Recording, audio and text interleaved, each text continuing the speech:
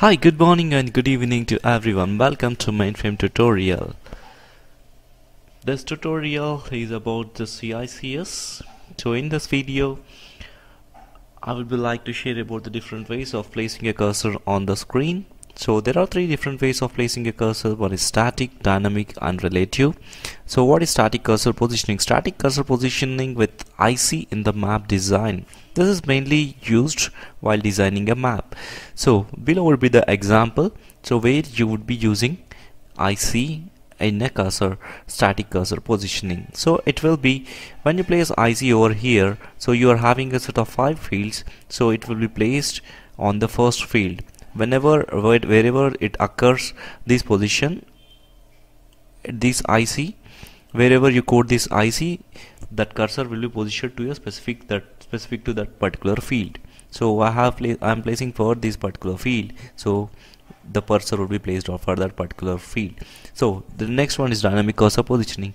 Dynamic cursor positioning by moving -1 to length field, and also cursor option is send map command. So below shows the example. Move -1 to the length field, exit CICS, send map set and the cursor. So this is the dynamic positioning cursor positioning. Next would be the relative cursor positioning. Relative cursor positioning by cursor with value in the send map command. So cursor option with a value related to 0 instead of 1,1 is 0.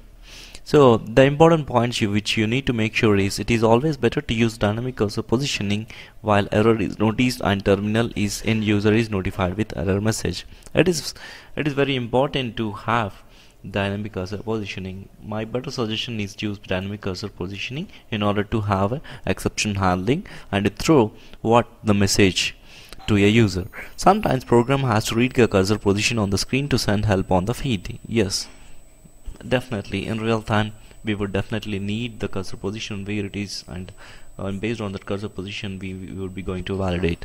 So in this case EIBCPOSN is used.